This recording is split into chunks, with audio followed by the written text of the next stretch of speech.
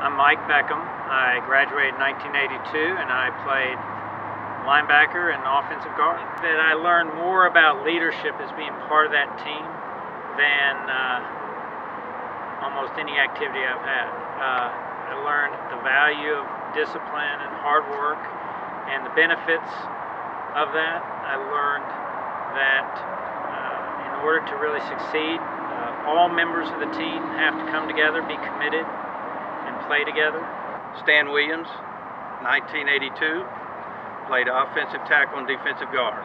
One of my fondest memories was Memphis Northside game down in Memphis. Went down there. We had already been beat according to the news, everything that was reporting. We didn't have a chance, but their coach actually called Coach Coutras and asked him if we're sure we want to come down and play them there.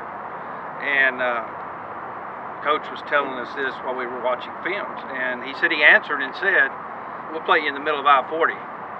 And so just that tells you something about Coach Coutras right there, if you ask me, that it was a lot about heart, and we had a lot of heart. James Lane, wide receiver, graduated in 1982. The year just kept building up with the wins. You know, we started out, of course, no one knew where we would go, but we had the confidence to work hard together, and we just built from what we had. We believed in each other. Coach was a great man. He was a really good guy. He was real hard-nosed and real straight up and honest, and he'd tell you like it is, and he was fair. Mark Morrison, split end, defensive end, punter, and place kicker. 1982 graduate. I mean, you got to come out in every game, and Coach Coutras got us ready for every game. We didn't overlook anybody. We was ready to play, you know. So I mean, it's kind of like the Dolphins. You know, they kind of celebrate when someone gets beaten and don't go undefeated. We hadn't started that yet, but maybe we need to do that. You know, crack champagne on one day, and we'll do it at Chris's house.